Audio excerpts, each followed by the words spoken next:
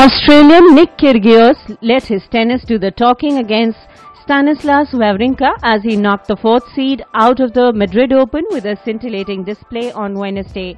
Last year, the 20-year-old got a suspended 28-day ban and $25,000 fine after making lurid remarks about Swiss Wawrinka's girlfriend during their match at the Rogers Cup in Montreal. Kyrgios, who has had several brushes with authority, was widely criticized, but his 7-6, 7, 7-6-2 second-round victory on Wednesday was further proof of a growing maturity after he won his first ATP title earlier this year in Marseille.